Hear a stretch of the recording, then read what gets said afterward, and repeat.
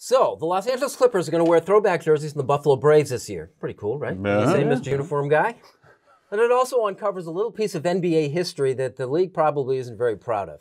The Buffalo Braves existed as the original Los Angeles Clippers from 1970 to 1978. They played 8 seasons. Within 4, they were actually very good. They had some great players there. Guys like Bob McAdoo, Randy Smith. Moses Malone played for that team. Dr. Jack Ramsey coached it. They were in the playoffs. They were good.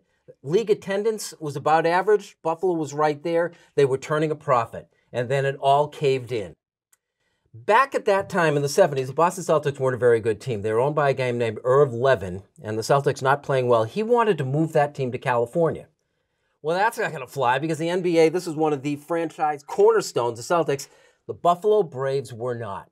So the NBA stepped in and helped engineer a swap of the franchises, the Celtics for the Braves. The Boston owner became the Buffalo owner. The Buffalo owner became the Boston owner.